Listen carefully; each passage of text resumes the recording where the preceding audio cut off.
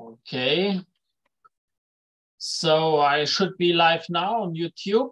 Hello, my name is Carsten Schadi and I'm a researcher at the CNRS in Strasbourg doing fieldwork in South Africa, and I'm today's host of the FIND seminar. And before I come to today's speakers, I would like to first look back on what we did, what we heard last week. It was a fascinating talk, which was also based on fieldwork done in South Africa by Erica van der Wal on doing great experiments on cognition in vervet monkeys. If you haven't seen it, I recommend that you go to our YouTube channel and see the talk there. And next week, we're going to hear from Dan Rubenstein about behavioral variation and flexibility in some horses, zebras, and wild asses. Also a talk I want to mention now because not everybody stays until the end of the discussion. So last week was great. Next week will be great. And this week will be very special because it's a special find that we do not have one presenter, but I invited 3 young colleagues from Africa to present us in shorter talks their work. These are 3 young colleagues who I know are doing excellent work in different fields of animal behavior related to social behavior. We call this the African Young Researchers at the Frontiers of Social Evolution seminar. So, and these 3 young colleagues also have relations to what we heard already before during the FIND. My Tshepiso is going to talk about naked mole rats, and you might remember the great talk of Marcus Cuticle about the Majelantle mole rats. I think it was in a FIND in this year in spring. Sthandiwe is going to talk about symbiosis in some beetles, and we had a similar talk on a similar topic by Peter Biedermann, also in a previous FIND. And Celiwe is later going to talk about babblers, so some very interesting birds. And we also already had a talk by Mandy Ridley about cognition, cooperation, and climate change in babblers. So this work of our young colleagues presenting today is really also related to the more advanced colleagues that were presenting at the FIND already earlier. So there will be 3 talks. Each colleague has 15 minutes. We start with Tshepiso, then Sthandiwe, and at the end, Celiwe. And they have 15 minutes each. And then I make 5 minutes discussion for that specific talk. But as not everybody in the audience can stay for the entire 2 hours that we have scheduled, we will then continue with the next colleague. And at the end, there will still be something like 45 minutes of general discussion where you can ask questions to any of the colleagues. You know that to ask a question in FIND, you type a question mark into the chat. And I will then for the general discussion also ask you to put in brackets the first letter of the person you want to ask. So S for Sthandiwe, T for Tshepiso, and C for Celiwe, so that these colleagues are a little bit prepared to know, okay, now there's going to be a question for me. And because, you know, like all of us that are presenting here, they're also a little bit nervous, and it would be nice for them to be a bit warned that the next question will be addressed to this person. And we're starting with a talk by Tshepiso, who originally comes from Botswana, but who did most of her studies at the University of Pretoria, where she's currently doing a PhD on naked mole rats that she's going to finish beginning of next year, and she will be looking for a postdoc from the middle of next year onwards. She has been, before she worked on the naked mole rats, where she works in captivity. She worked, she's quite a field-based person who loves to be in the field, and before she worked with the African clawless otter, and I asked her whether she would prefer to work with a captive system or field work again afterwards with a postdoc, and she said she doesn't care. What's important for her is that it will be an interesting and fascinating question with relation to social behavior and some physiology and probably something like hormones. So she did fieldwork in 3 different areas of South Africa for her master's on this clawless otter, and I had 2 publications coming out of this master thesis before she then continued to work in Pretoria with the naked mole rats. So after she graduated in Pretoria, she's kept on staying and there to work in the group of Nigel Bennett. And she is not only working scientifically productive by writing scientific papers, but she also had, I think it was this year, some broadcast on a YouTube channel that was called Claws and Paws, where they are talking together with one of her colleagues. I think his name is Bruce, that you also see here. They graduated together. a good friend, Klaus and Paul's, where they bring about fieldwork and zoology, the ideas and why it's interesting to a broader audience. It's some very interesting topics that they are discussing there. So if you're interested to hear something about zoology, less academically, but more for broad audience, you can also look up on YouTube for this channel, Klaus and Paul's. I watched all these episodes and all of them were interesting and entertaining, and I also learned something. So with this, I'm coming to introduce Tshepi, and she is now going to present her talk on aggression, boldness, exploration, personality traits in the subterranean naked mole rats, dispersomorph. And I forgot, we were supposed to check the sharing of the screen works well, but it always worked well. And so I would like Tshepi to share her screen and give her presentation, and it should work good. Yes, I can see very well, Tshepi. Hi, everyone. Prof. Carsten, thank you for the introduction. I'm pleasantly surprised that you watched the podcast, and yeah, okay, let's get started. Sorry. Oh, there we go.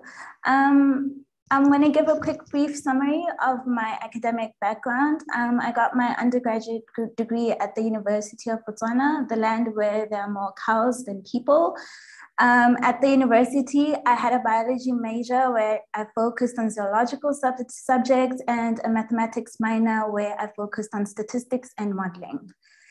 And then I moved to the University of Pretoria in 2017, where I got my honors. I worked on the incredible data set on southern elephant seals through the Marian Island Marine Mammal Program. Here we used long-term data sets on movement data of the animals, and we tested whether there was a relationship between environmental variables such as sea surface temperature and chlorophyll air concentrations, and behavioral correlates such as foraging site fidelity and home range. And then, as Prof. Carsten mentioned, in 2019, I did my master's in African tallus otters through the Mammal Research Institute.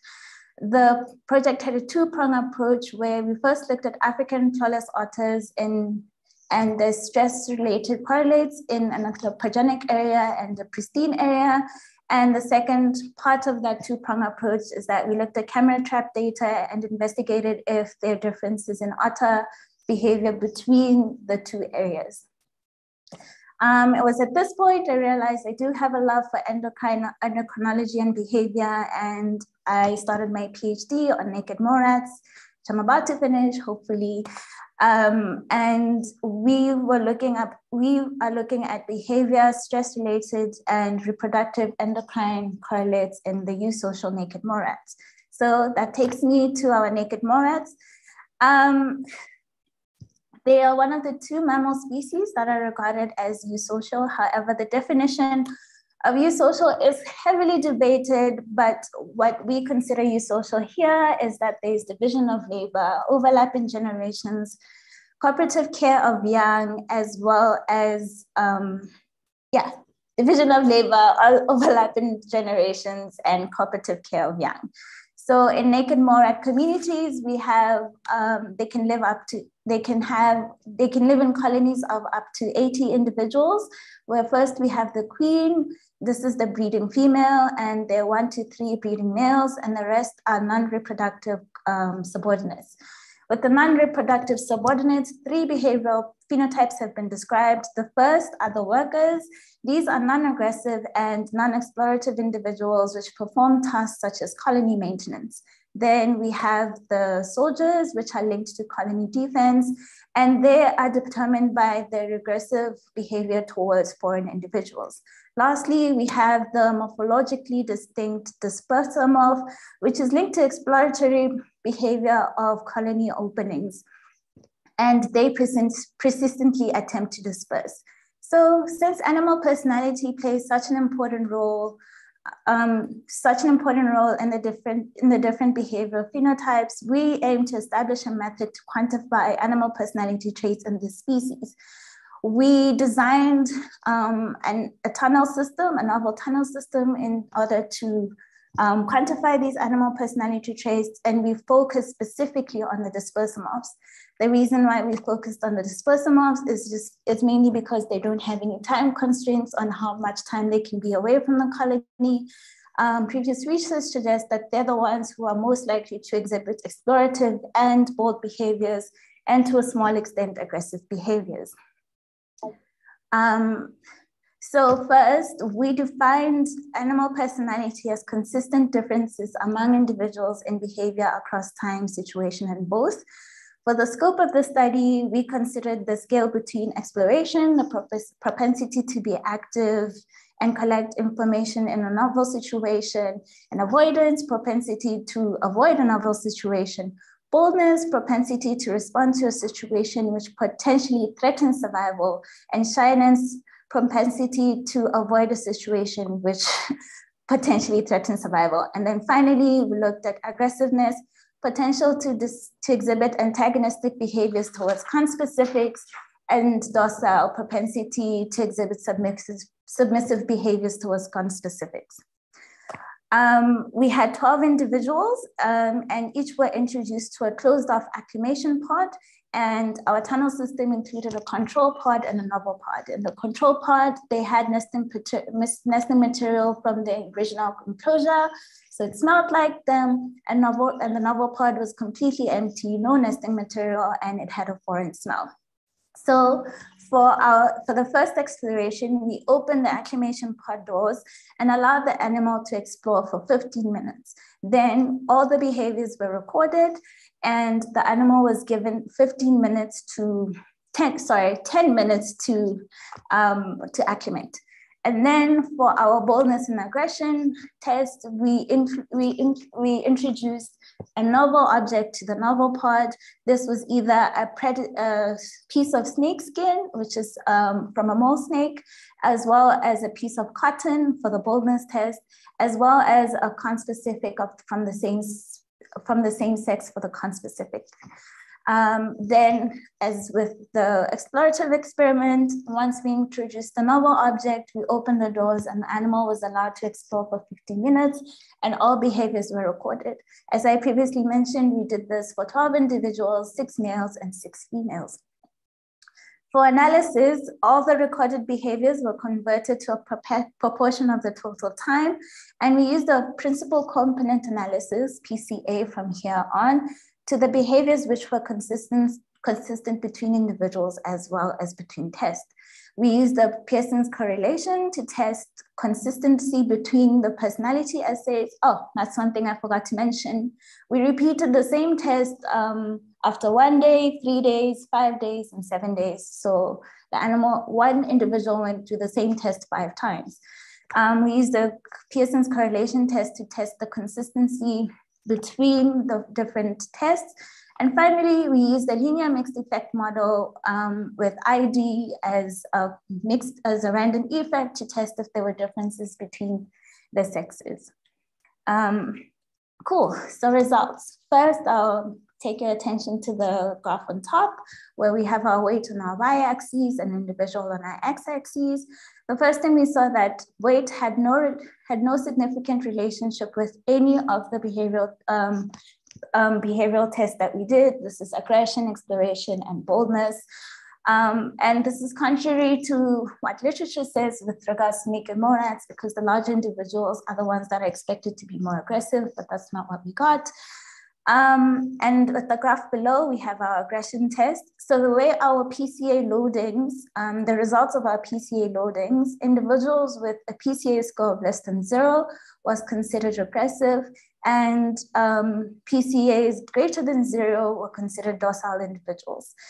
We did see consistency in behavior between the first essay, the 1 day after, 3 days after, and 5 days after. However, on the 7 days, there was no correlation between the first day and the 7th day. We suspect this was because the animals were now habituated after the 5th repetition to the conspecific of the same sex.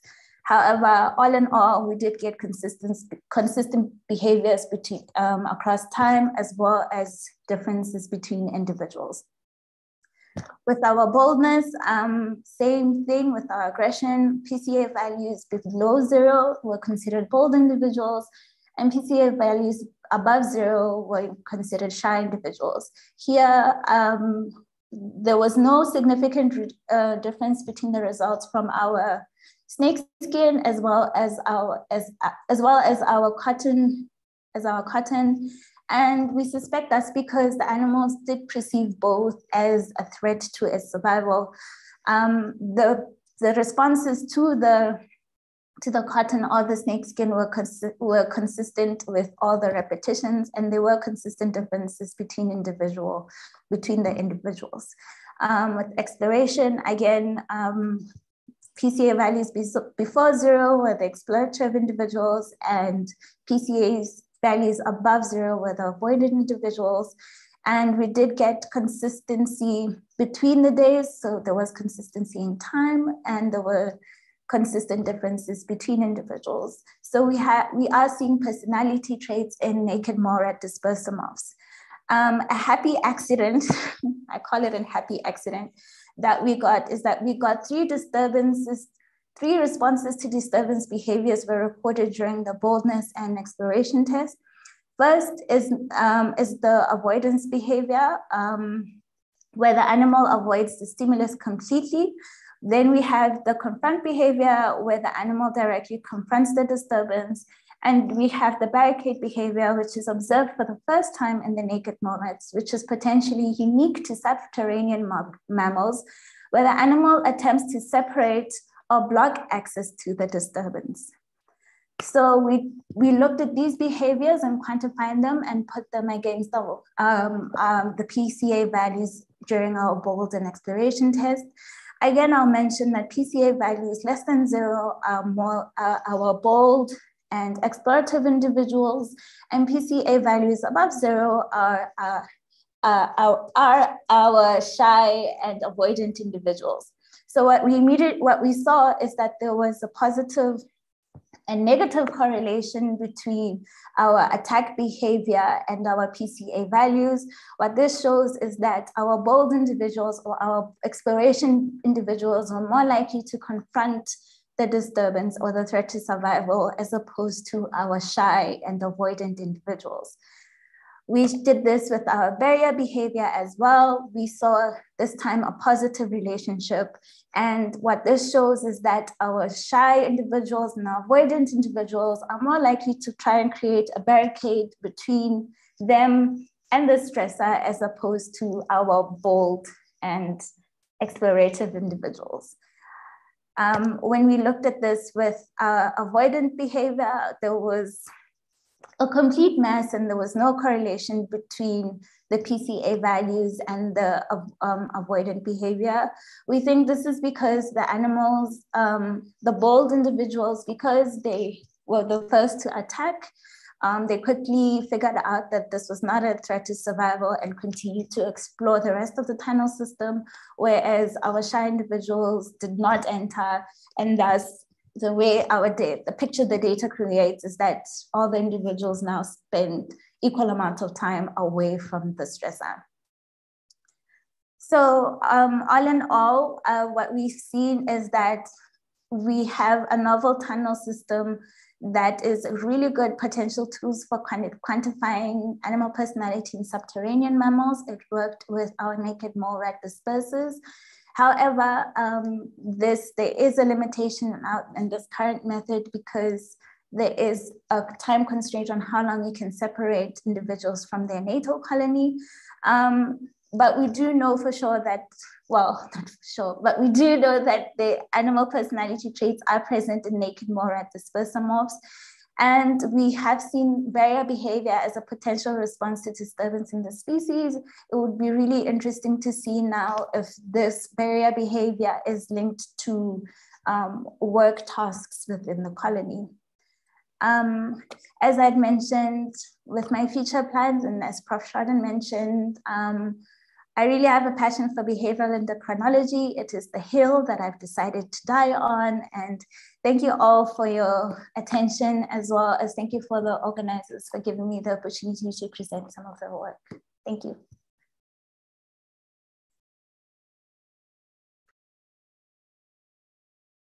Yes, thank you very much, Sepi. Very interesting presentation and system. And we have a question by Eduardo. Thank you, Tshepi. Lovely, fantastic system. And this is a very, very simple question to refresh my natural history knowledge on the naked mole rats. So what makes an animal a dispersal? Can you predict that they will become dispersers? How is it the size, the weight? You may have said this and I missed it, but what makes an animal, how do you recognize a disperser? So the dispersal moths usually have morphological traits. They have more fat reserves compared to the rest of the colony members. It has been suggested that this is because they need the fat reserves for when they disperse. We identify dispersers in our lab through persistency and in terms of frequency of escape attempts. And that's how we identify the dispersers. Yeah, they're thought to be the one with the genetic impulse to go and spread the genes. Thank you. Thank you. Then a question by Clara. Hi, thank you for the talk.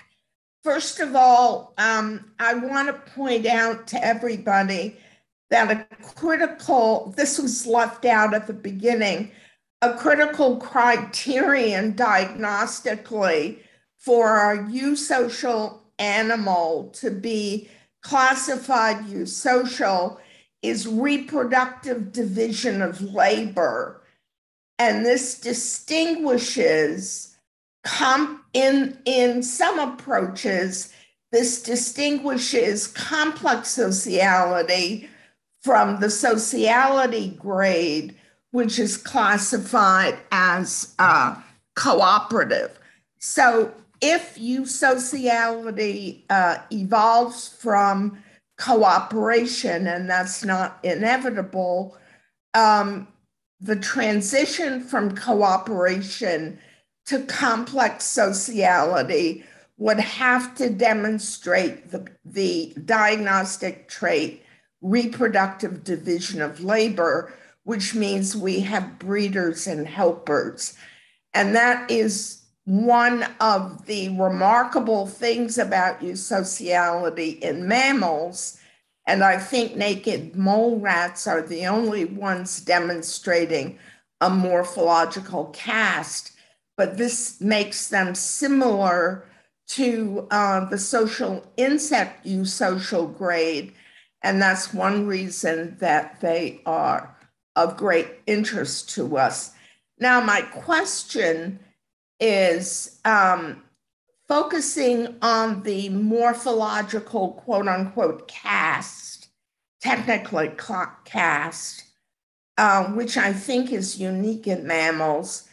How do you relate the exploratory behavior to their specialization as, to their specialization as dispersers? Are they more exploratory than non-dispersers? Thank you for your question. There are different methods in identifying dispersers. One of the methods is the explorative behaviors of colony openings. So yes, in theory, the dispersers should be more explorative compared to the rest of the colony members. It would be really, really cool to be able to do an explorative test with dispersers and the rest of the members of the colony, because as you were seeing in my results, it is a spectrum. It's not categorical, it's continuous. So my suspicion would be then that dispersers would be at the explorative end of the explorative end of the spectrum compared to non-dispersers. But yeah, a full test, including non-dispersers, would be needed to confirm that. Okay, thank you. Okay, then we have now one more question by Letitia, and then we continue with the next talk, but you can still ask more questions to Tshepi at the very end of the file. Thank you for that very interesting talk. Naked morphs are super interesting. So my question has to do again with the disperser morphs. I guess if it is a continuum, I was going to ask, and now it's not clear whether this is a good question or not, like what proportion of the workers would be considered dispersers, and whether that changes, like are there phases in the life cycle of colonies when the disperser morph may become more common? In terms of proportion of dispersers and compared to the rest of the colony, I can't give an exact value, but I would say they are more rare compared to the other behavioral phenotypes. There are different reasons put forward for the occurrence of dispersers. Usually is, I think the one that's commonly used to explain is the size of the colony. So if the colony gets too big, usually that's when we have dispersers occurring. Like I said, dispersers are there is a bit of a debate, because then it brings in the question of the breeding as well as inbreeding in the naked morads, and dispersers are thought of as an evolutionary mechanism to increase genetic diversity between naked morad colonies. So yeah, I can't give a solid answer yet, but I think further research is needed to try and establish mechanisms such as those. All right, thanks. Okay, thank you very much, Tshepi. Yeah, there's still lots to learn from and about naked morads. And I'm continuing now. So our next talk today will be by Sthandiwe, who is going to talk about cuticle enhancing symbionts for durable armor in grain pest beetles. I met Sthandiwe in 2017 when she was actually doing a master thesis with us at a research station in South Africa. And I have to say that she has been one of the most gifted and most intelligent students I ever have worked with. I remember the first time I met her was via Skype. It was long before Corona, one still used Skype. And we talked a few months before she came to the station and discussed everything. And I asked if everything is clear, and she said yes, and I didn't hear anything from her. And I met her 3-4 months later at the station. And normally students are normal humans, and you tell them something and half of it is forgotten, if at all. But when I met her there several months later, she had remembered everything, she had taken everything into account, and she had understood everything. And that was for me really amazing. If you have supervised students or even colleagues or even myself, you know that normal people are not that quick with grasping everything. And like it's typical for a very gifted student, she didn't even realize that she has this very strong intellectual skill. I would have said she might have been one of maybe even the best student I ever had if she would not have unfortunately decided after she worked with us to leave the project and do her PhD somewhere else. But maybe that was also a good decision, because after she graduated at WITS, she then later went to Germany, first to the University of Mainz, and then with her supervisor from there, moved to the Max Planck Institute in Jena, one of the best scientific institutions in Germany, where she is now working and doing her PhD on symbiosis and symbionts in these grain beetles. She's going to talk to us about today. She already gave a talk just in July at a much more posh environment than the fine here at the International Symbiosis Society Congress in Lyon in France, and there she won the prize as the best PhD student presenter at a very nice and important symposium. So I'm very happy that she still agreed to even come here to the not so posh fine to present to us today about cuticle enhancing symbionts for durable armor, how nutritional symbionts enhance protection against natural enemies in a grain pest species. Okay, if you can share your screen, Sthandiwe. Okay.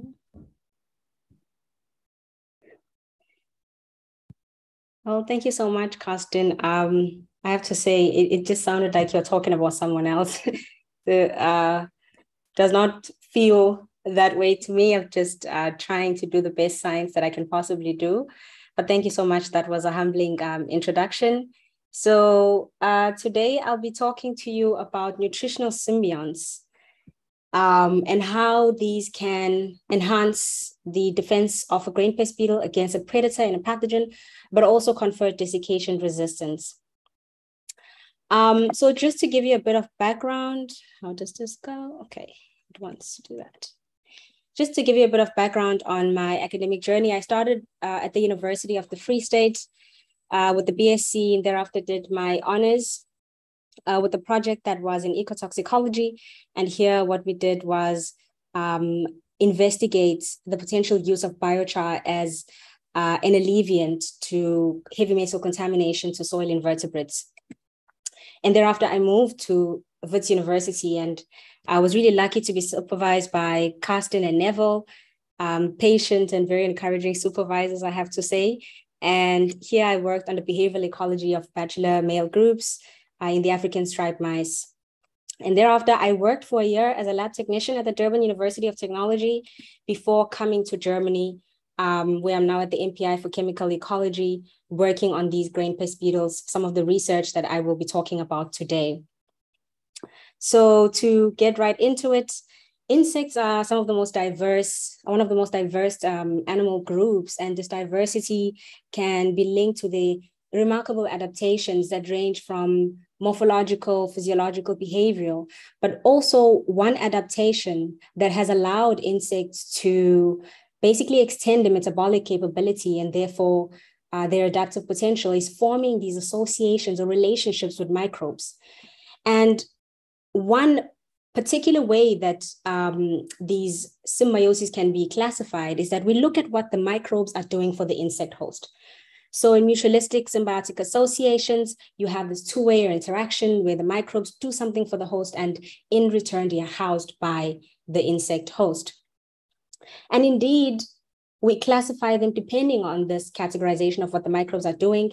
And in defensive symbioses, you find that usually the microbial partner is producing some kind of bioactive secondary metabolites that can have toxic or deterrent functions. And this is the case, for example, in bee wolves and in Lagria, where the symbionts are producing concoction of antibiotics that defend the developmental stages against pathogenic infection.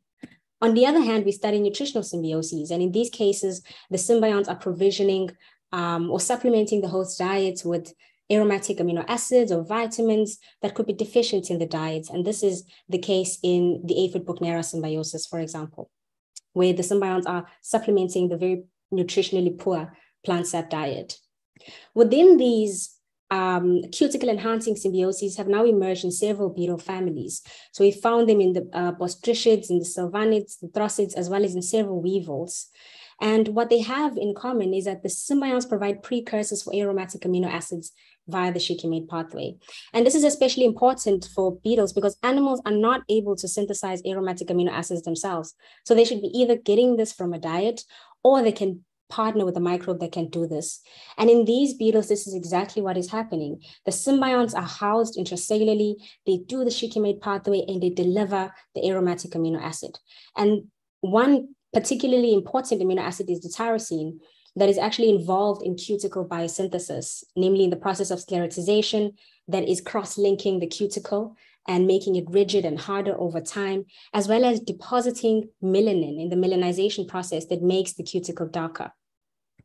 And this is very well for the beetle because the insect cuticle is one of the first lines of defense against predators of the same scale in the environment, against pathogens such as fungal entomal pathogens that have to infect via the cuticle, as well as against heat and drought-related stresses. And so at the core of my PhD, I'm trying to understand how do these tyrosine supplementing symbioses mediate the host ecological interactions. And this work is then broken down. I tackle this question in several aspects. First, I look at the role of the symbiosis in predator and pathogen defense, in drought resistance, in intraspecific competition, as well as looking at a herbicide impact on the shikimate pathway that then affects the gut microbiota. But today I'll be focusing on these two aspects, predator and pathogen defense, as well as drought resistance. So the first question I ask is, what is the symbiont's impact on defense against predation in Oryzophilus surinamensis? So I introduce you to Oryzophilus surinamensis. This is a cosmopolitan pest of stored grain products. It houses bacterial symbionts of the group Bacteroidetes, and these are found in both the adults as well as the larval stages. We are able to manipulate the symbiosis and remove the symbionts. And what had been previously shown is that if you remove the symbionts, you disturb cuticle formation. So beetles that emerge without the symbionts, which are the ones we call the aposymbiotic beetles, they emerge lighter, and they also emerge with a thinner cuticle. And so one of the first things that I tried to understand is what exactly is symbiont contribution to cuticle development. So when the beetle moves from being a pupa to being an adult, through this process of having to develop the cuticle, how are the symbionts contributing? So I studied this with two proxies. The first was melanization. So here you're looking at the melanization progression of aposymbiotic beetles from days 1 to 3 to symbiotic beetles from days 1 to 7, sorry. And we could see just from the pictures that the symbiotic beetles are able to melanize at a much faster rate. And when we quantified this, what you're looking at here is the quantification on the y-axis of these differently aged beetles. We could see that the symbiotic beetles are able to rapidly increase the darkness of their cuticle when we compare them to these aposymbiotic beetles in the white contours.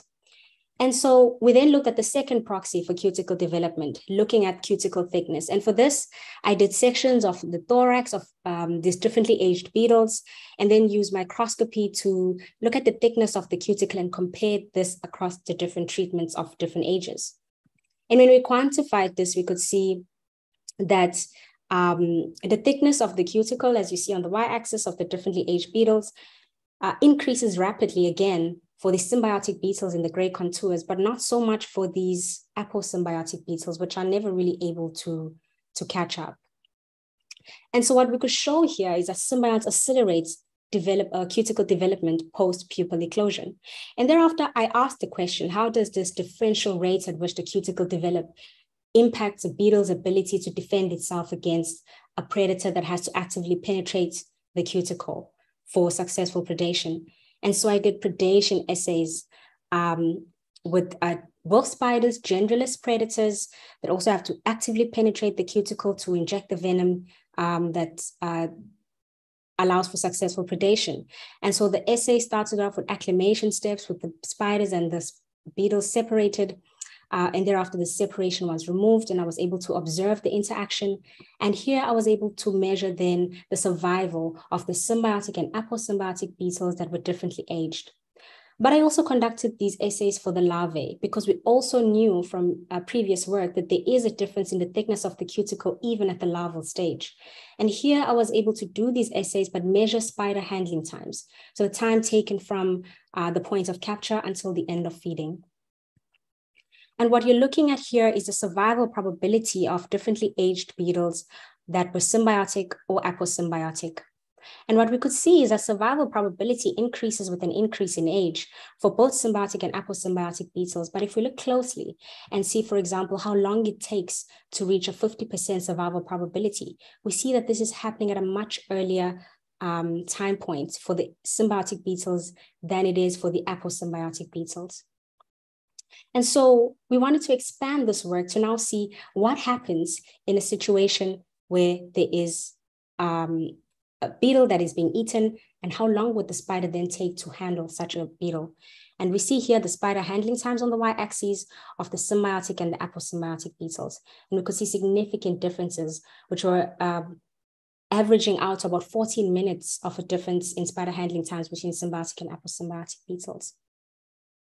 And next, again, we then expand this work to see what happens with an entomopathogen that has to actively penetrate the cuticle before being able to replicate in the hemolymph of the insect. And one such pathogen that is known to do this is Beauveria bassiana, which is also a genderless entomopathogenic fungus. And so I exposed beetles to these Beauveria bassiana spores. And they were in groups of about 15 per replicate. And I exposed them for a period of 2 weeks. And during this time, I was then able to measure survival and remove the dead individuals to observe for post-mortem mycelial growth to see if they had indeed died of the fungal infection. And what you're looking at here is the survival probability of the beetles over the exposure period of 14 days. And again, you could see here that in the solid lines, these are the old beetles that had a significantly higher survival rate than the young beetles. But in particular, in this dashed line, you see that the survival probability of the aposymbiotic beetles was the lowest. And so to summarize this parts, we could show that the symbionts accelerate cuticle development. So when beetles emerge from the pupal case, they have a white and soft cuticle, and they have to make the crucial transition to a cuticle that is hard and dark. And the presence of the symbionts actually accelerates this process.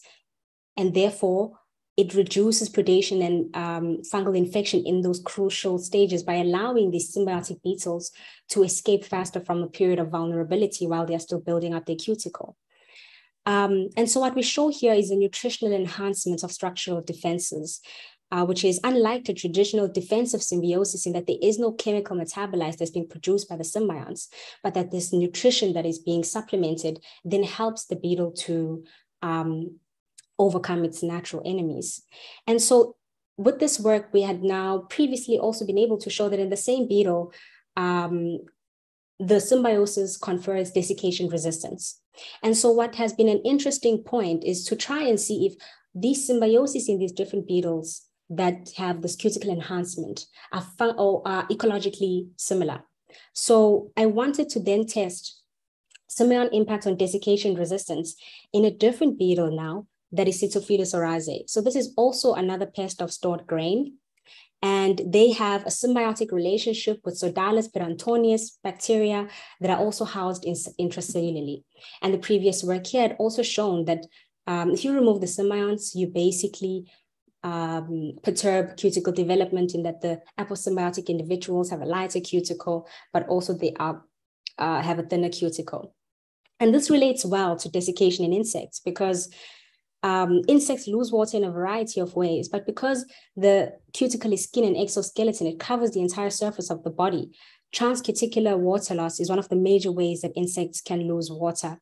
And so the structural integrity of the cuticle itself will matter for water conservation.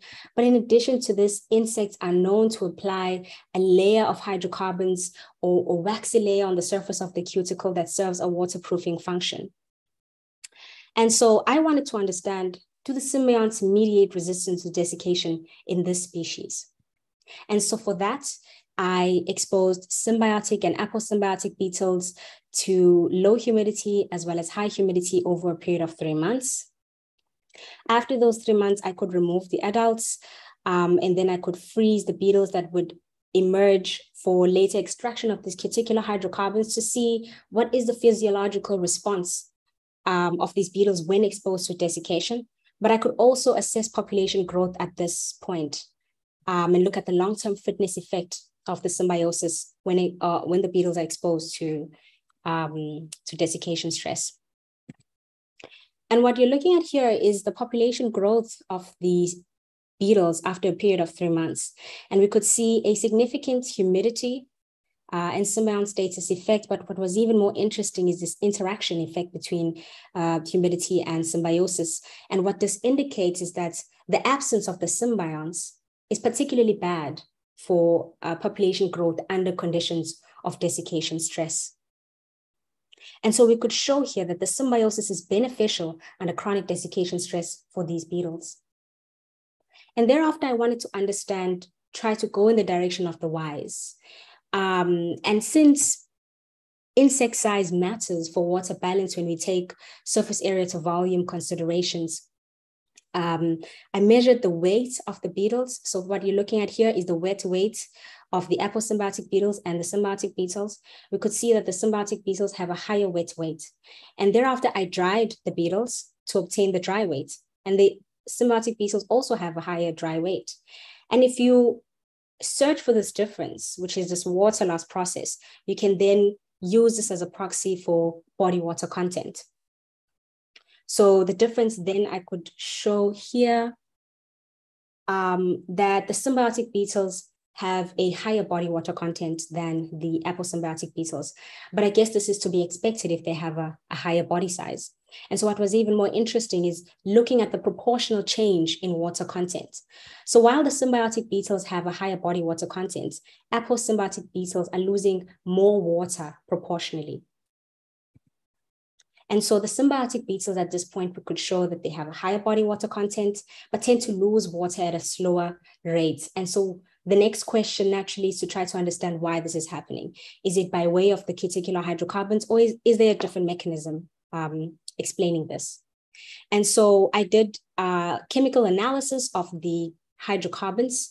I was able to identify over 20 hydrocarbons in Cytophilus oryzae, that is a mixture of both alkanes and alkenes.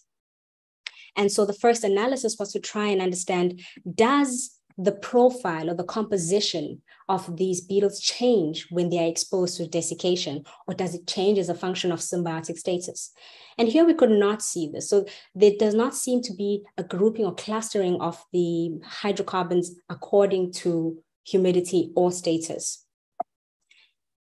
And so long-term desiccation stress does not seem to be affecting the cuticular hydrocarbon profile.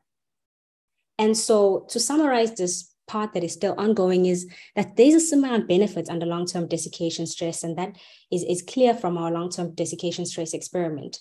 The benefit is likely mediated by a symbiont enhanced cuticle, and I hypothesized this because I could not see this physiological response by way of the CHCs, but it's likely that the cuticle is mediating this, that they are losing water at a slower rate because they have a more structurally intact cuticle than they would in the absence of the symbionts.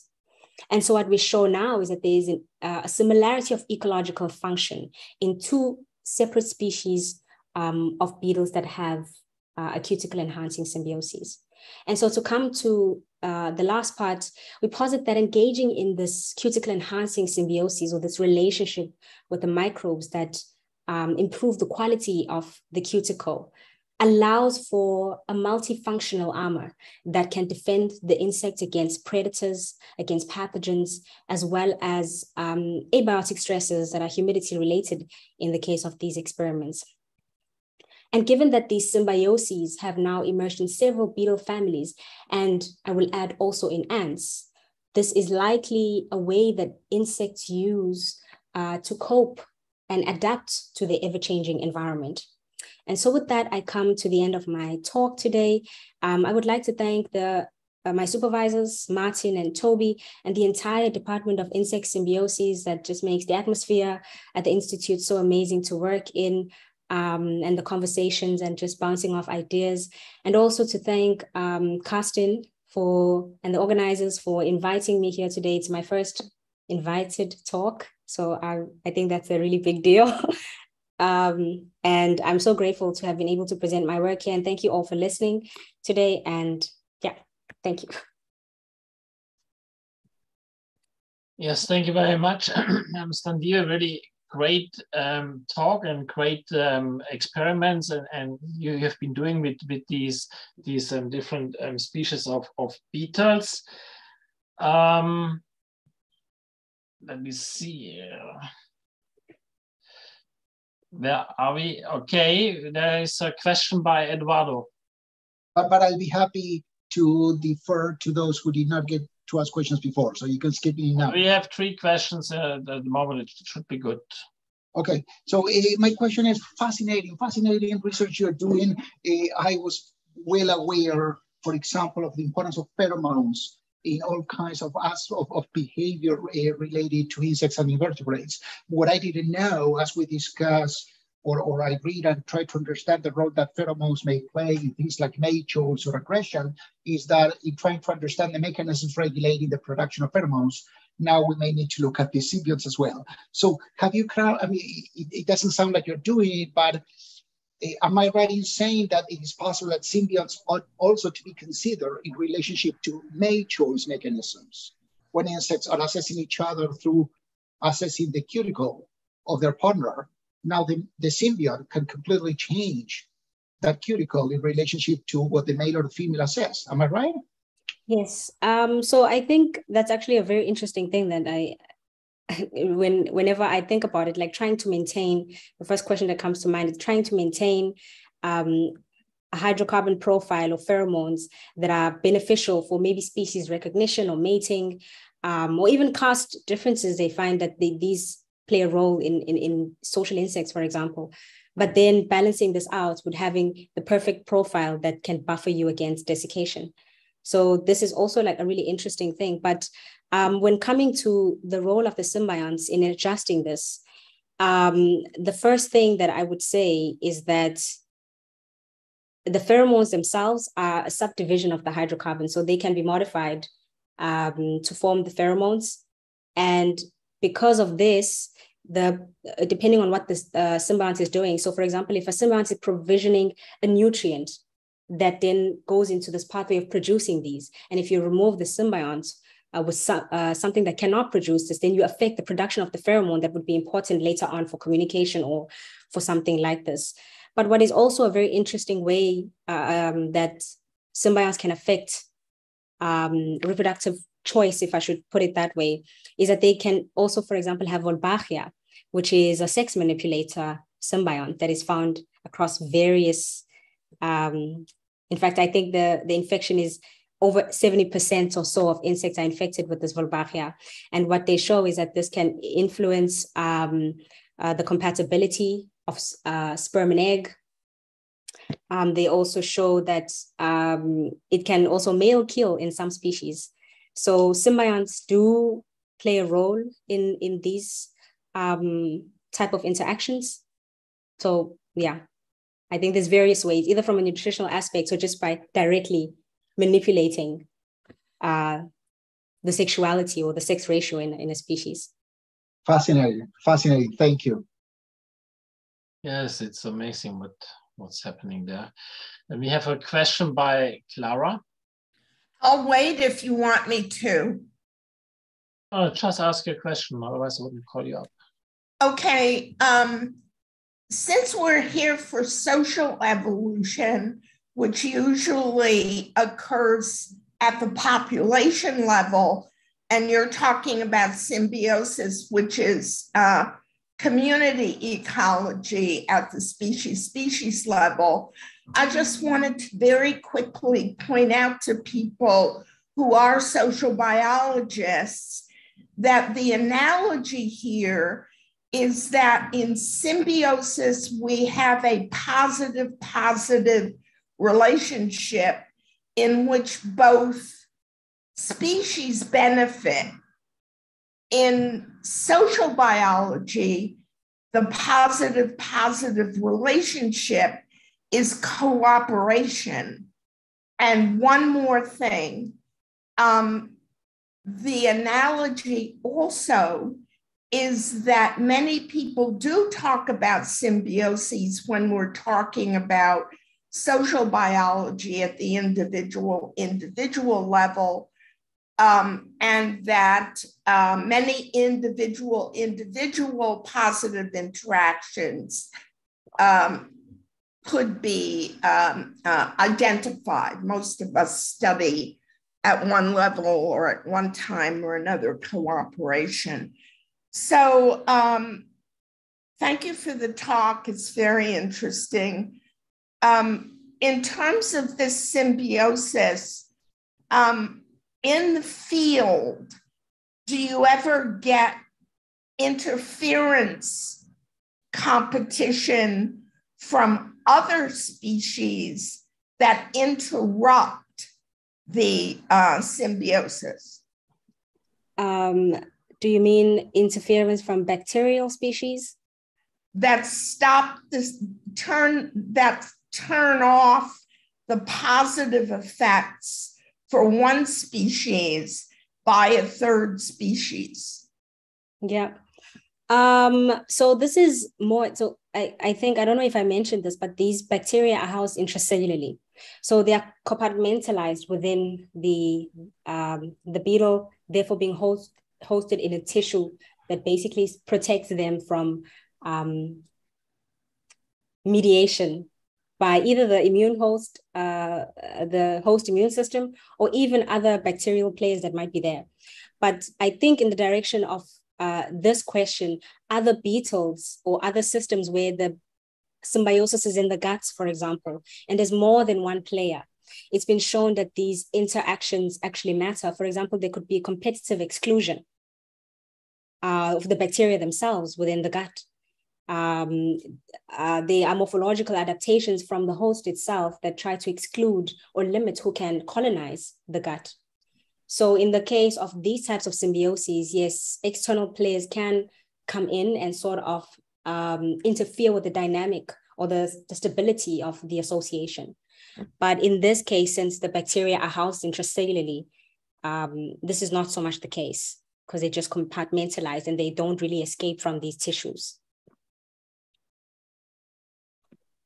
Okay, we learn more and more interesting, fascinating things. It's amazing.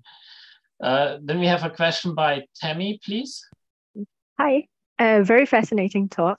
I'm just wondering whether if the how do the beetles acquire their symbionts? Is it by nutrition or is it transgenerational? Yeah, okay, so in this case, the symbionts are vertically transmitted. So from mother to offspring, they are transmitted with the egg. So when it develops, they are already intracellular at that point. Cool, thank you. Thanks. Thank you. Then we come to the third talk of this day by Celiwe, who is based at the University of Cape Town.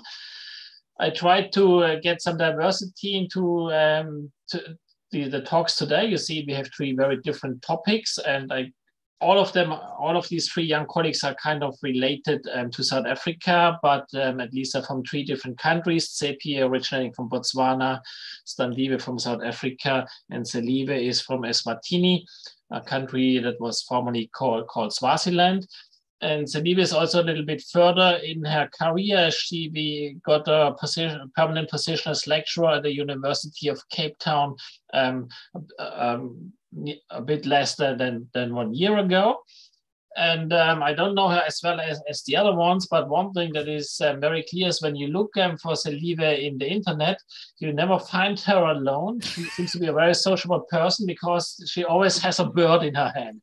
that she's manipulating in some way to take some samples and to do her ecophysiological research and was trying to understand how birds can cope with harsh environments in Southern Africa, especially with trouts. And she's working on this topic, and she's a quite experienced ecophysiologist, but she's also still looking to have more international or national collaborations for people working on the same kind of questions like what she's now building up as her research lab at the University of Cape Town. So I'm looking very much forward to the last talk now of today by Celiwe about hot babblers quantifying glucocorticoid responses to high temperatures.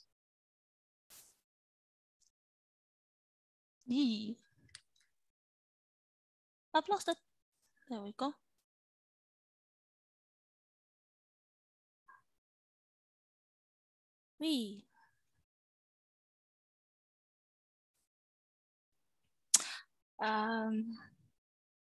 Is it showing in PowerPoint presentation? No, we see it. Now it's good. Now it's perfect. Okay, thank you so much for the introduction. I would also like to thank you and the rest of the organizing committee for inviting me and my fellow presenters to share our research. I would also like to thank each and every one of you for staying and listening to me talk about hot babblers. But before we get to the babblers, let's talk a little bit about me. So as already mentioned, I am a lecturer at the University of Cape Town. My scientific career started in 2006 when I started my undergraduate degree in biological sciences and chemistry at the University of Swaziland. Here I did my 4th year project on the potential of insectivorous pests as agricultural control agents. And then I went on to do an honors degree at Rhodes University, where I did 2 research projects, one on bats and one on birds. I'm sure you are noticing that there's a trend there somewhere. And then for my master's, which I did at the University of Pretoria, I worked on the foraging behavior of white-bellied sunbirds, which you can read about in a paper that we published in the Journal of Ornithology in 2018. I then enrolled for a PhD at the University of Pretoria, where I worked on avian stress responses to some of the activities involved in research. From this, I have published 1 manuscript, which is what I'll be talking about today. And then I've submitted another one of my chapters for submission while I work on the remaining 2 chapters to submit for publication later in the year. So my current research interests are related to my PhD work, in that I am still interested in stress physiology. Now I'm interested in stress physiology and its applications to our changing environment, specifically the role of hormones as response mechanisms to urbanization and climate change. So the project I'm presenting today would not have been possible without the contributions of my collaborators, my PhD supervisors, as well as my students, Emma and Lesedi, whose work I'll be talking about in a bit, well, former students. Okay, so for a bit of background information, we all know that air temperatures and rainfall patterns are changing as a result of climate change, with Southern Africa predicted to become hotter and drier as a result. This, of course, is a threat to biodiversity, particularly when we consider the fact that heat waves are predicted to increase in intensity, frequency, and duration. Birds, particularly desert birds, which already inhabit a harsh environment, are highly vulnerable to the effects of global heating. One, because of their small body size, so they are able to take up heat quite quickly, but also because of their primarily diurnal habits, which have them active at the hottest parts of the day. So we are seeing the consequences of this in the increased occurrence of mass mortality events involving birds and bats. So one such event occurred in South Africa in November of 2020. So this is a map of South Africa, and this is the KwaZulu-Natal province where this happened. So about 47 birds belonging to 14 different species died in a matter of hours when air temperatures went between 43 and 45 degrees on a humid day. And this was published by McCartney and colleagues in 2021. So what this tells us is that there's an urgent need for us as scientists to try and figure out how species are responding to these changes, and maybe hopefully find mitigative ways to deal with it. So the species of interest for this study is a Southern African arid savanna endemic, the southern pied babbler. These are small to medium-sized birds that weigh on average 75 grams, and they are social species in that they breed cooperatively, forming groups with one breeding pair and several non-breeding helpers. These groups will often have between 2 and 12 individuals. You may have met or heard about these species when Mandy Ridley gave her presentation in April. So because this is an arid zone species, it is an interesting species to look at to try and see how organisms, or how birds specifically, are responding to climate change. So we know that these species have behavioral trade-offs between heat dissipating practices and foraging practices when it gets too hot. So in this picture here, which is the same picture that we saw on my cover slide, we have 2 southern pied babblers photographed during a hot day in the Kalahari Desert. And as you can see them, they have their beaks gaping because they are panting and trying to get rid of extra heat. And then they also have their wings spread to allow air to pass between their body and their wings, thereby taking some of the heat through convection. So then what we see here, so all of these figures are going to have Tmax as on the x-axis, where Tmax is the maximum daily air temperature. So we see that as Tmax increases, there is an increase in the proportion of time spent dissipating heat, which makes sense. When it's too hot, the animal gets too hot, and therefore it must offload heat into its environment. However, because one of their main heat dissipating strategies is panting, they then cannot feed. It is mechanically impossible to pant and feed at the same time. So what happens is, as Tmax increases, there is a decline in foraging efficiency. The birds are not getting as much food as they do at low temperatures. So the last figure here shows that as Tmax increases, there is going to be a decline in the percentage of gain in body mass. So obviously the temperatures increase, therefore there's an increase in the amount of time spent panting, a decrease in the amount of time spent foraging, and therefore the birds do not gain enough body mass, such that as you approach 40 degrees, you see that the birds actually do not gain any mass over a 24-hour period, which can have serious consequences when you have several consecutive days where temperatures are above 40 degrees. So what does this mean for their physiology? So we know that vertebrates, including birds, are going to respond to stressful stimuli, including inclement weather, by mounting the vertebrate stress response. This response involves a wide range of behavioral and physiological changes, including but not limited to the increase in circulating glucocorticoids in circulation. These glucocorticoids are steroid hormones found in the blood and tissues of vertebrates, and at baseline concentrations, they play important roles in physiology, development, behavior, and energy management. At elevated concentrations, these same hormones allow organisms to restore homeostasis and thereby survive stressful stimuli.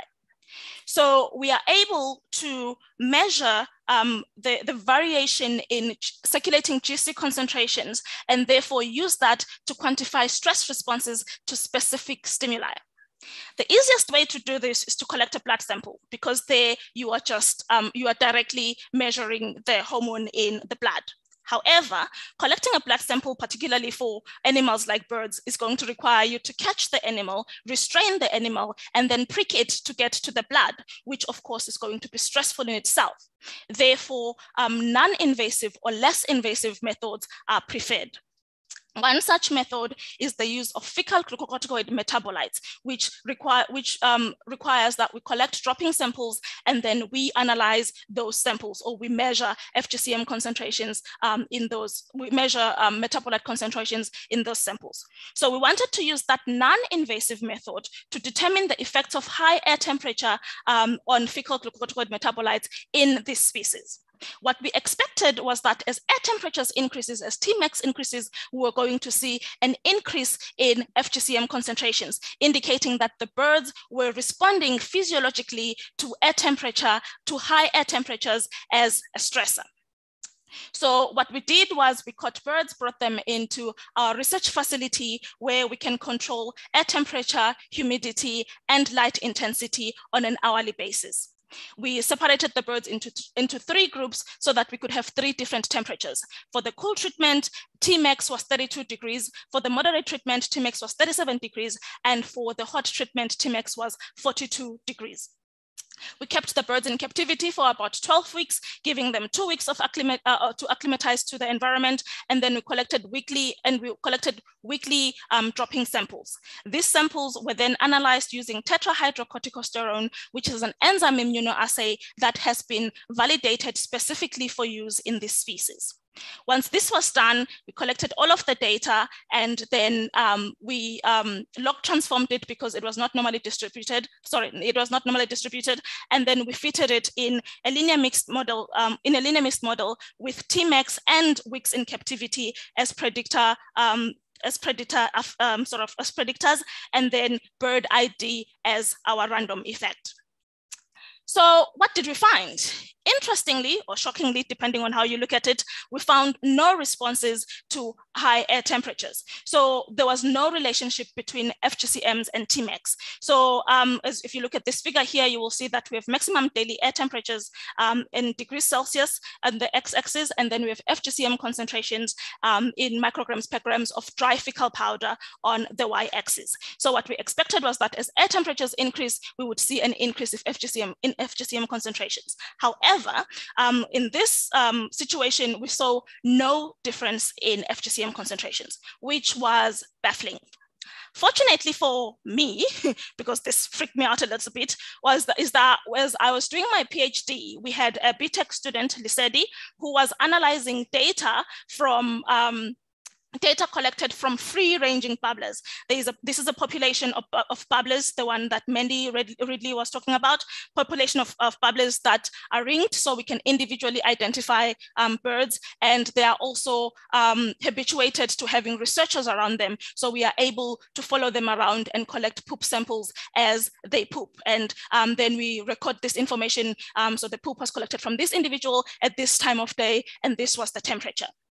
So then Lesedi analyzed these samples, and they showed what we had expected to see in the lab. When birds experience high temperatures, they increase FGCM concentrations.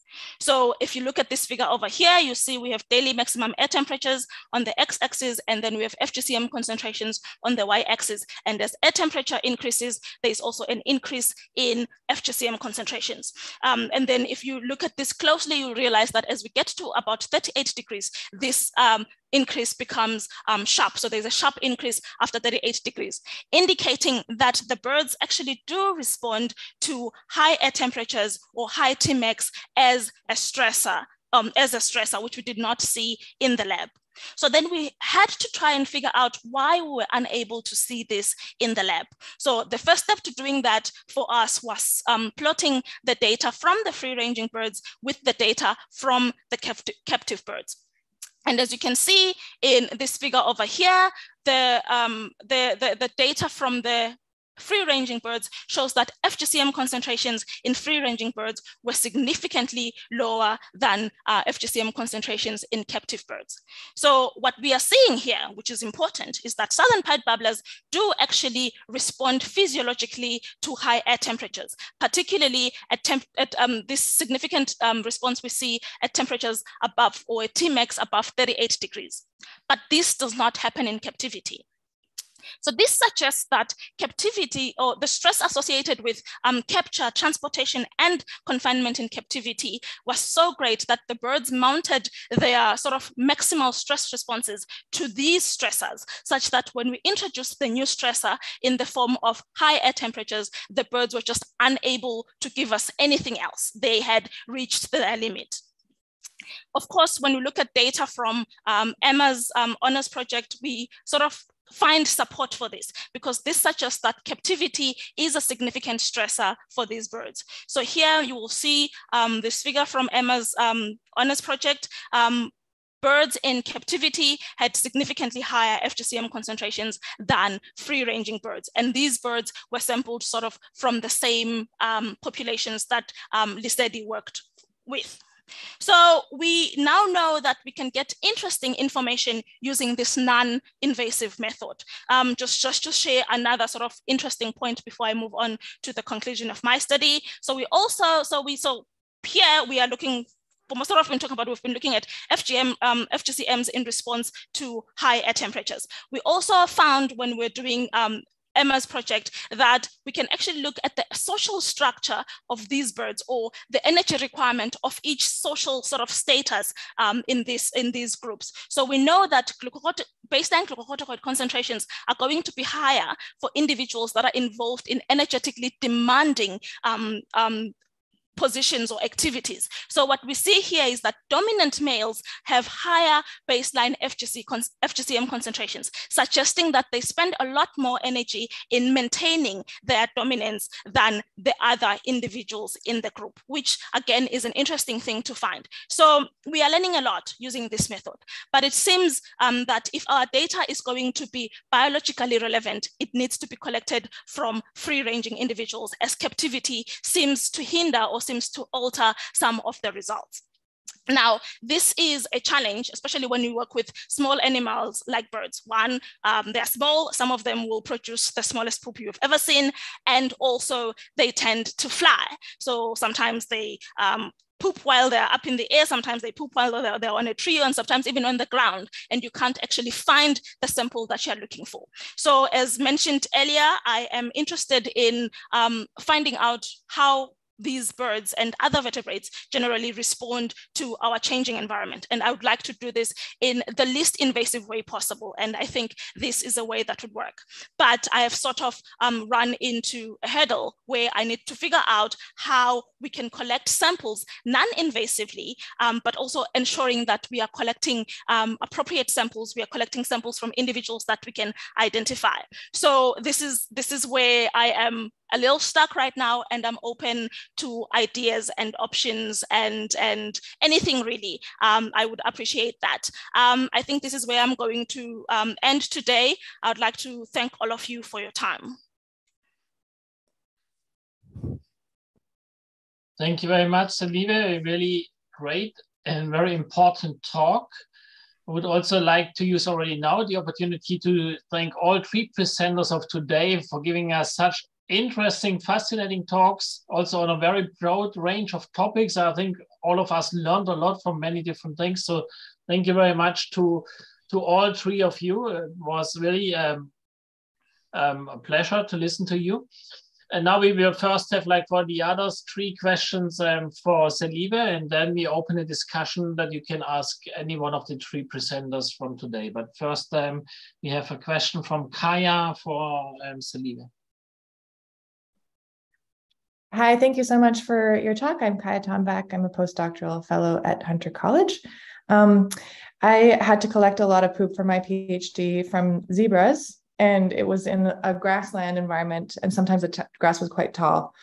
And you'd expect for something like the size of a zebra to be fairly easy to, just follow along and estimate the distance and go. But actually, we would lose track of how far it was from the car very soon after it left, and it would be hard to find the poop. So one trick that we tried and that worked quite well was that we would take a photo immediately when we saw them pooping.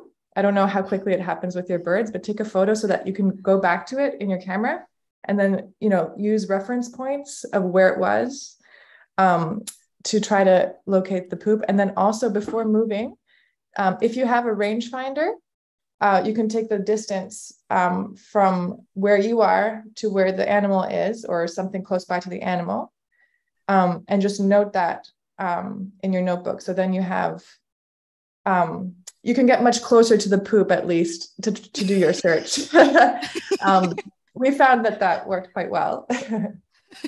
Thank you so much. I think it's something worth looking into, because some birds are going to leave sort of a decent sized poop. So you can actually, if you sort of have the general idea of where it is, then you can collect it. But others, as Drongos have shown me in the past couple of years, will leave the smallest thing you've ever seen, and that would really be difficult. But yeah, I really appreciate the ideas, and yeah, thank you. Okay, then I have the liberty to ask a question. You show there's a huge stress response when you take these birds in captivity. Nobody will doubt that this is really a stress response compared to the field. The levels are so much higher.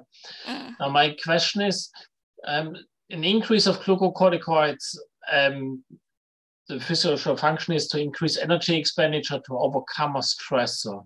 Why would you, to increase energy expenditure also is metabolism, so it creates heat, it warms up the individual.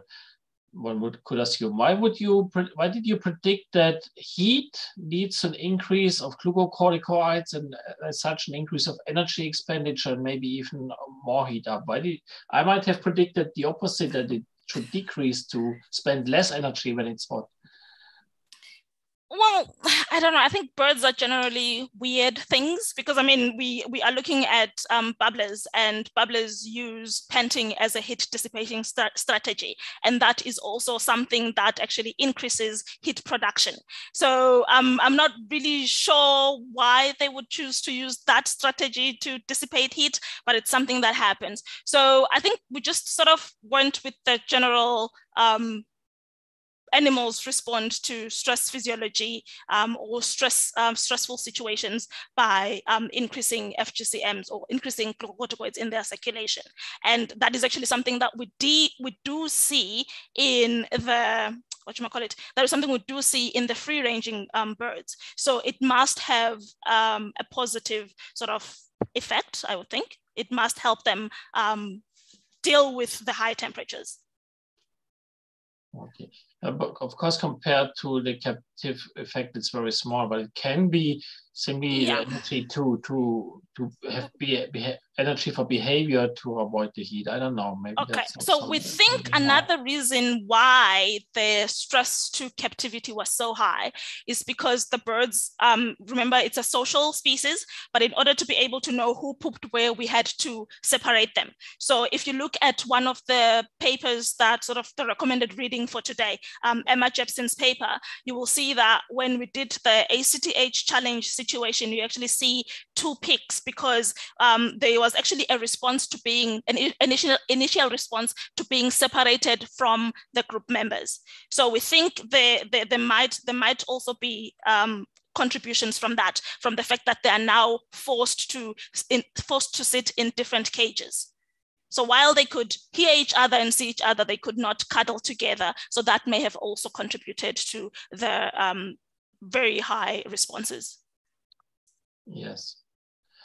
Good, then we have a comment by Clara.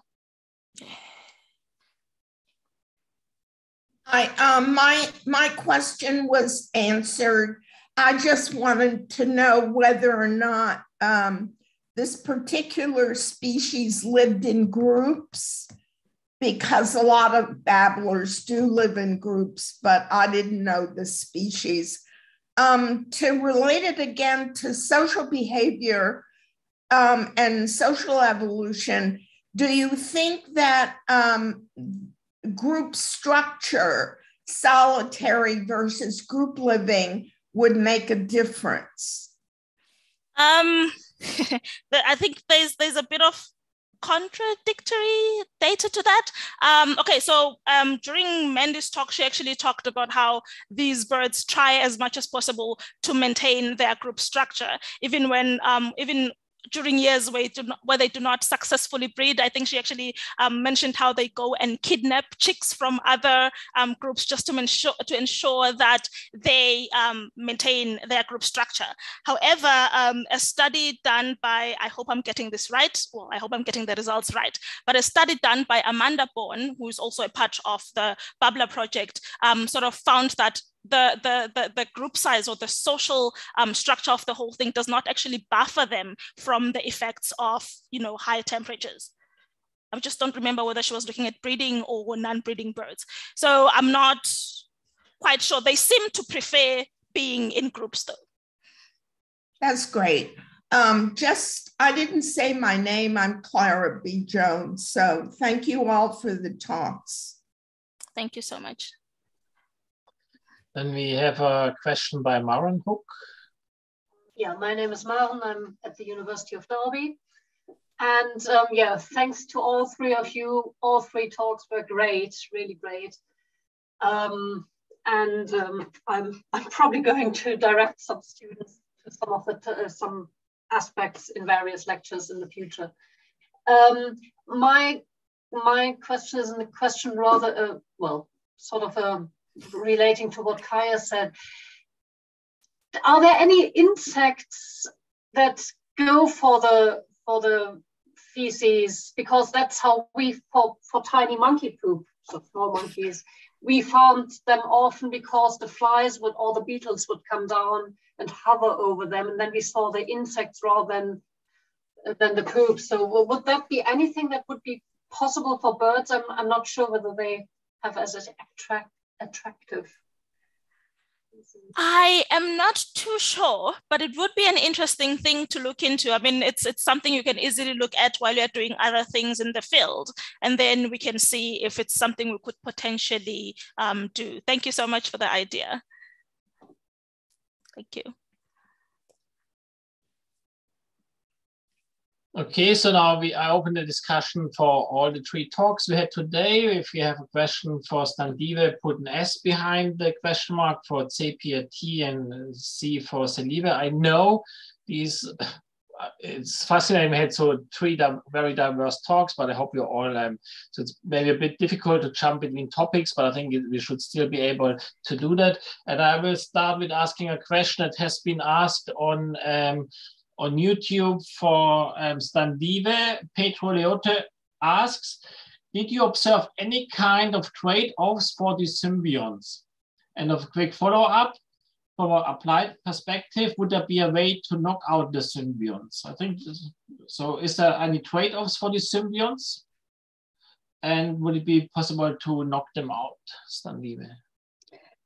Yes, actually. So what we had shown as well is that there's a cost of the symbiosis.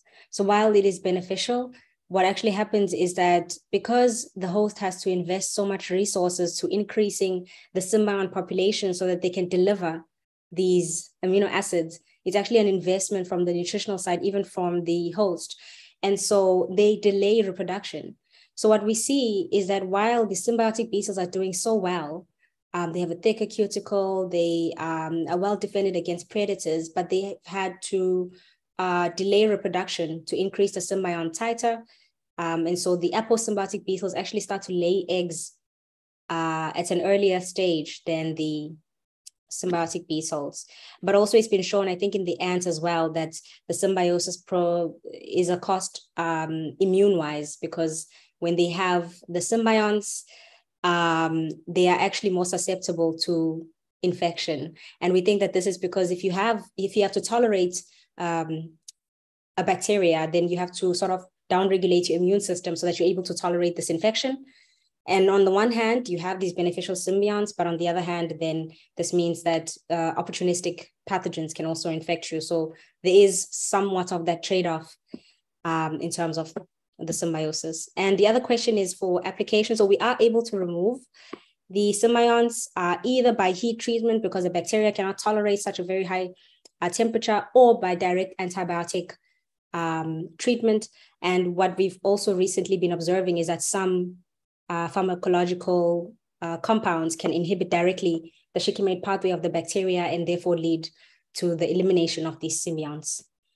So yeah. Thank you. Then a question by Maren for Tshepi. Yeah, again, as I said, all 3 talks were great. When you mentioned this barrier behavior by some of the workers, if I understood correctly, you thought that it's the first time that you saw it. I seem to remember to have watched David Attenborough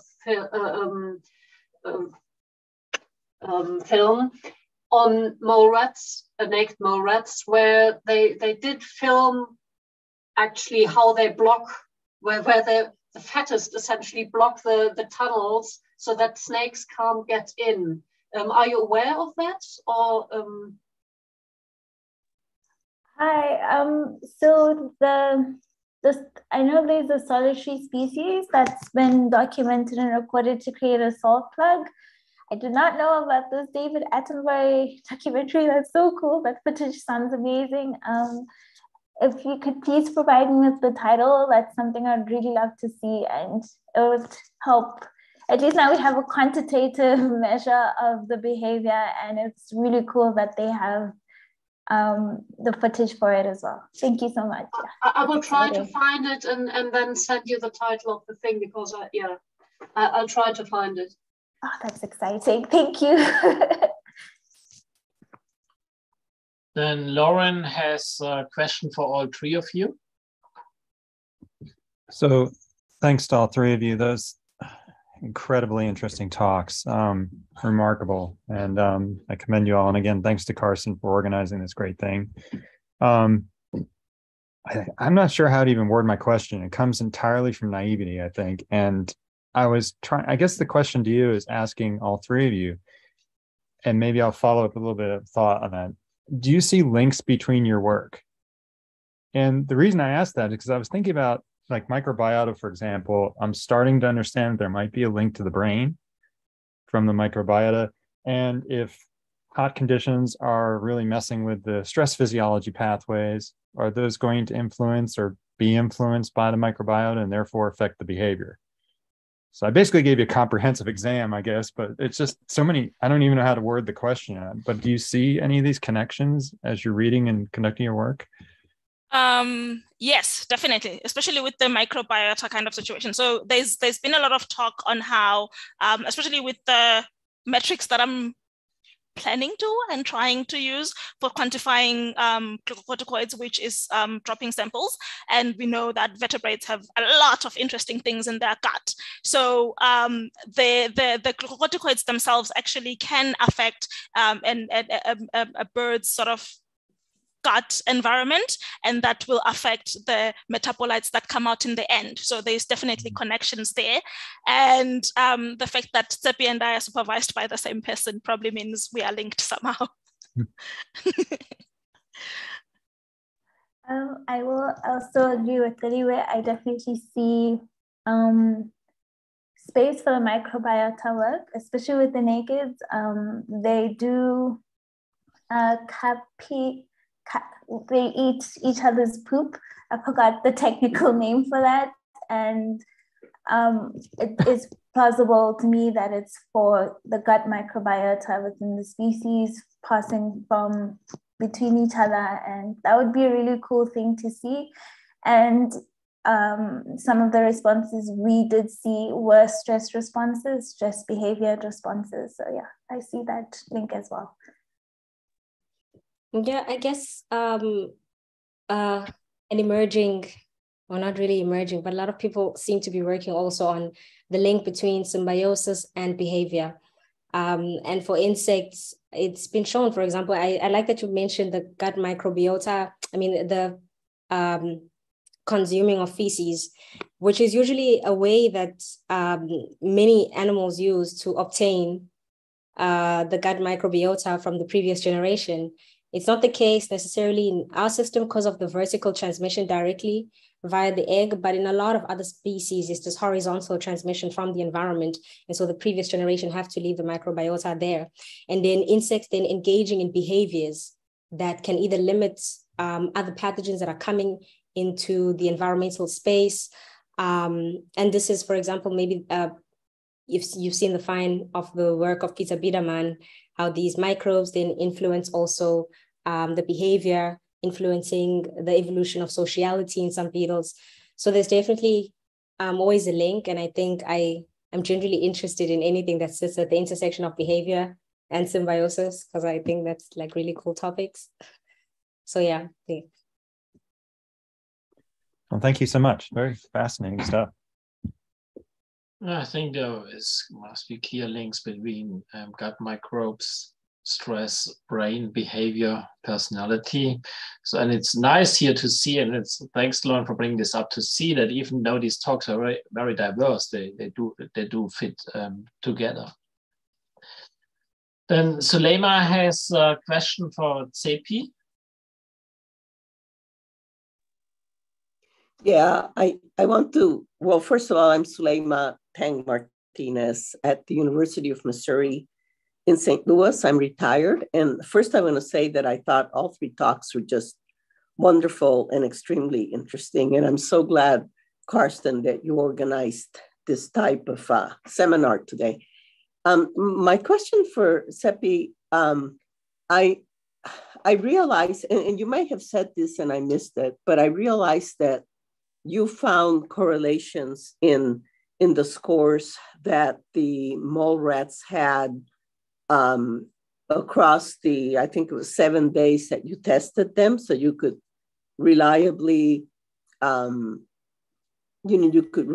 correlate within, for example, for boldness or for exploration. What I'm not sure I heard is whether you also found correlations between the different tests. In other words, were the same animals that were bold, that showed boldness in the boldness test, higher boldness, were they the same animals that also showed higher exploratory behavior, and then how aggression fits into that? And then the other comment, which I'll make because otherwise I'll forget it, and this has to do with Maren's question about the mole rats essentially plugging up the tunnels in the case of snakes. I do know that in other subterranean burrowing rodents, you do get that kind of behavior towards snakes very frequently. And I'm thinking specifically of prairie dogs. And in that case, in some cases, they actually, which I guess is sort of what you saw, I have seen them plug a tunnel that a snake went into that didn't have any other opening. And so I have seen prairie dogs actually, the snake goes into the burrow, and the prairie dogs immediately begin burying the snake in the burrow so that it can't get out. But that's just an observation that I wanted to point out. And I think other ground squirrels do the same sort of thing, I'm pretty sure. But my question really is about that correlation question among the different measures of boldness, exploration, and aggression. Thank you for your question and your compliments. We did see, I excluded it from the presentation, but we did see a correlation, a statistically significant correlation between exploration and boldness. So there is a behavioral syndrome in the dispersomorphs, and it was a positive correlation. So yes, the animals which were bold were also most likely the animals that were explorative. With aggression, with both boldness and exploration, the correlation was not statistically significant. And I'm not entirely sure, because you would think in the boldness exploration axes, there exists aggression. But I think that's just because with the dispersers, they're not the most aggressive of the members. And there is a possibility, if applied to the rest of the colony, that we will see the aggression as well being part of the axes. With the prairie dogs, that's really, really cool. Yes, we do see that this is a behavior that's seen in subterranean mammals. So except for the David Attenborough documentary, this hadn't been recorded yet in the nakeds. But yeah, I think it's a cool strategy. I didn't know the prairie dogs buried the snakes. It's kind of funny, yeah. But I imagine it's effective. Yeah, I have seen it at least on 2 occasions. And in one case, I actually dug out the snake because I wanted to measure it and make sure I identified it correctly and so on. It was a huge snake, and they totally buried it, like in a matter of probably, 30 seconds to a minute. The hole was just, you couldn't even tell there was a burrow there in the past. It was really quite astonishing. Yeah. And the other thought that just occurred to me, if I can go ahead and ask one more, is the other thing I find interesting is that in terms of the different castes, if you want, in the naked mole rats. So you have the breeding pair, and then you have the workers, and then you have the disperser morph. But what I find interesting, and this may be something worth looking at in terms of the endocrinology, that if I remember correctly, you said you were really interested in, is that presumably those dispersers will, if they're able to found a new colony, they themselves will become the new breeders, right? And so it would be interesting to know, like, endocrinologically what occurs during that process of going essentially from a disperser morph, which is usually thought of as a worker morph, to then being able to become a breeder in the new colony. That would be really cool to look at, and kind of before and after being a breeding member of a colony. I know they are reproductively suppressed by the queen. So all the workers, they are reproductively viable, but they are suppressed by the queen through mechanisms that are not fully understood yet, or I don't fully understand yet. Yeah. But yes, it would be really cool to see that. Yeah. Yeah. So thanks very much. Well, then I have one comment and two questions for Tshepi. The first comment is, it's nice if David Attenborough filmed something like this and when Sulema observed something like this, but it's also very important that results and observations like this get published. So even those people here say, okay, I heard of something like this, I would really encourage Tshepi to write a very nice paper about this barrier behavior, and that it is really available for everyone in the literature. I think that is quite important.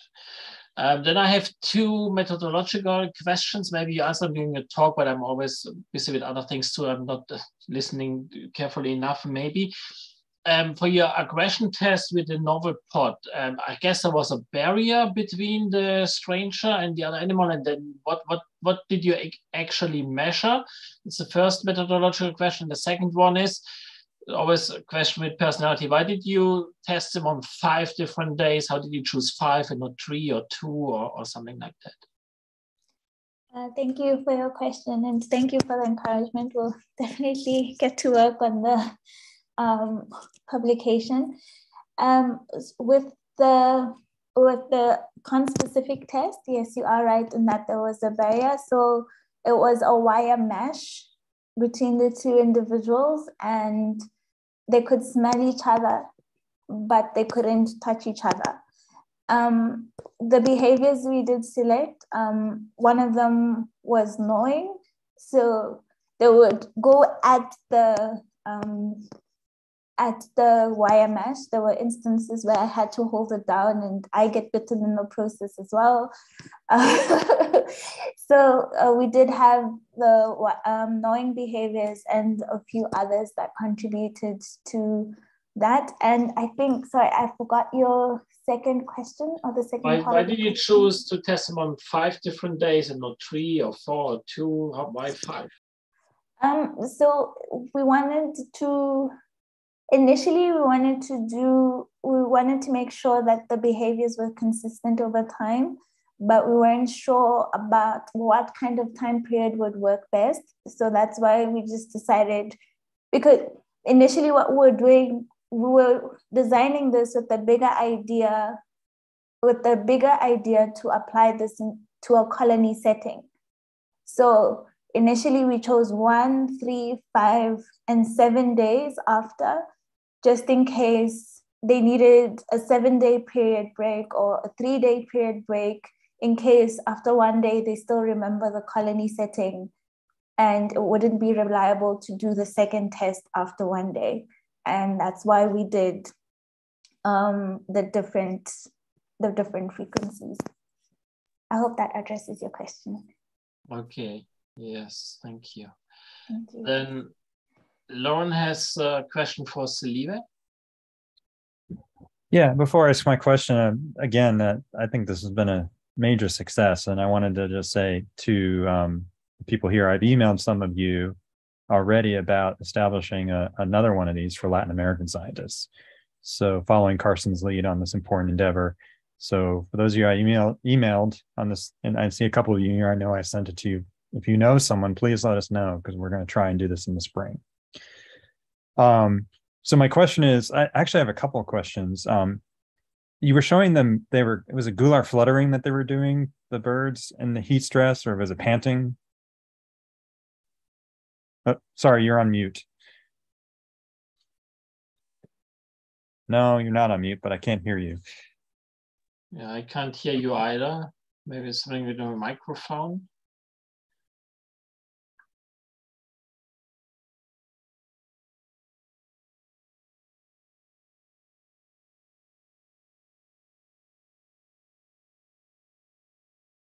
No, still not. And I don't see a microphone sign at all at your, it's like you don't have a micro, there's no microphone sign from you. Like you have no microphone, where are you? I know there is one, but it says it should be on. Why can't we hear you? If you click on the little hat next to the mute button, you might be able to switch your microphone. It's a little triangle next to it.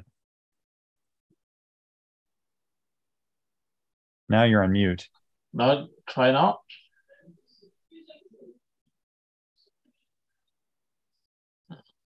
Doesn't work now. If you there's the triangle next to the microphone. I don't know if there are options for different microphones.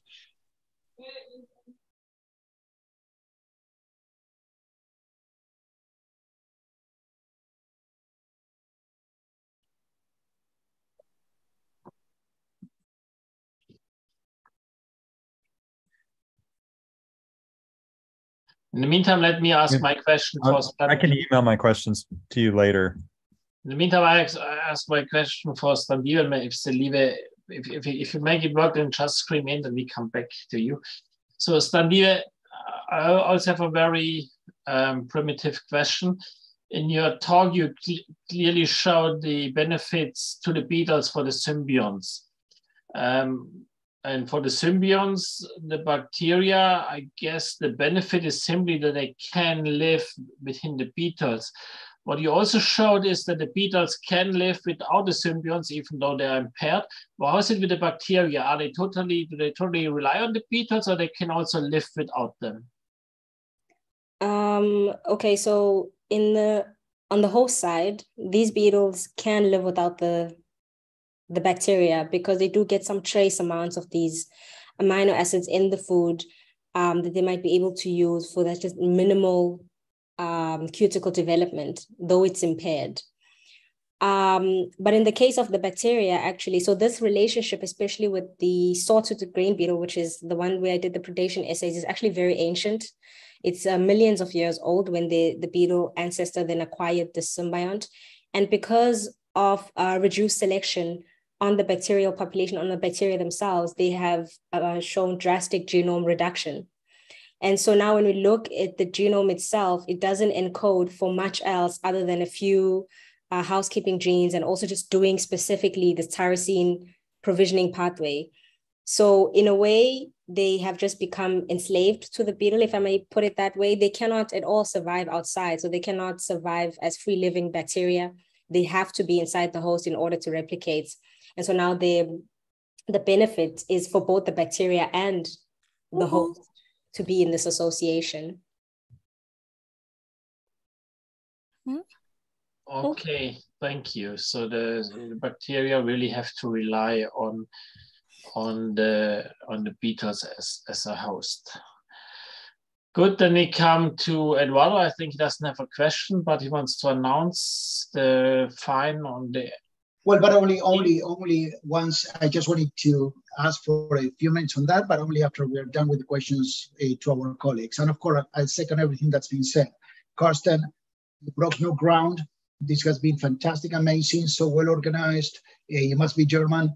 So, but I can wait if there are other questions to our colleagues.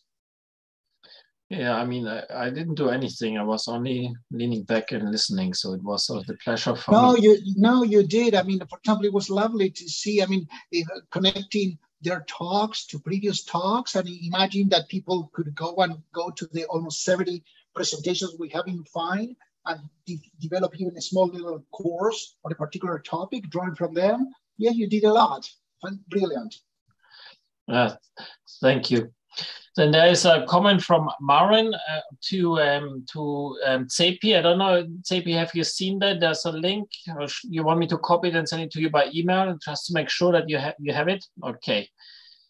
You all responded. Sorry, I'm going step by step.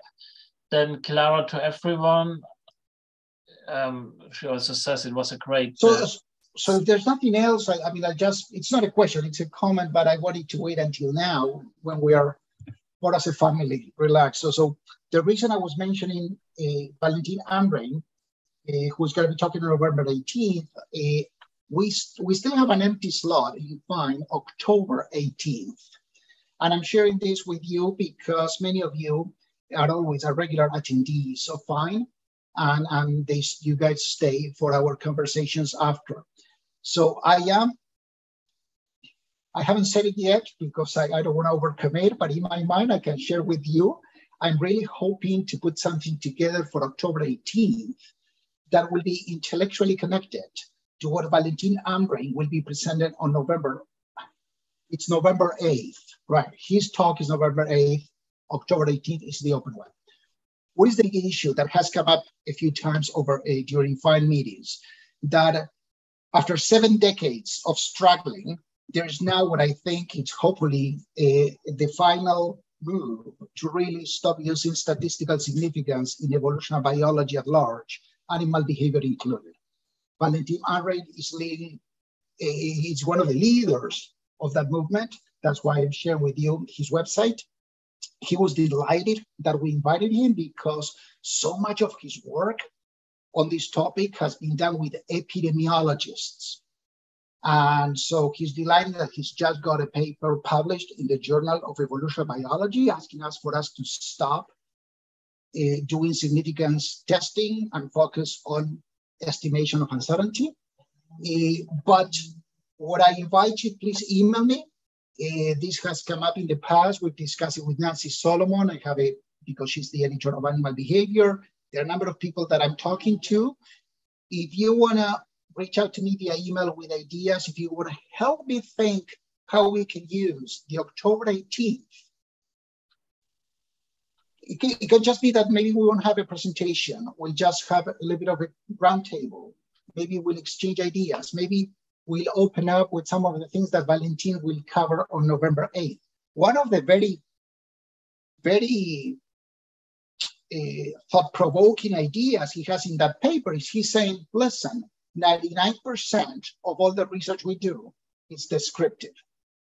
Most of us cannot put together a properly developed hypothesis that focuses on process because we just don't know enough about our systems, right? We all suffer from that.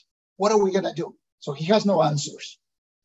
So I just wanted to leave you with these comments because you're part of the community, the fine community. Email me. I continue to add to a list I have the names of people who want to understand maybe first why statistical significance needs to be retired from observational research and most of experimental research, and then what? Because what we're finding among many colleagues, young and not so young, is that it brings panic. Okay, but if I don't do that, if I don't let R decide where this is important or not, what the heck do I do? Am I supposed to be the one? Yes, we are supposed to be the ones deciding if the findings are important or not. Cannot be done by a machine. But that's scary.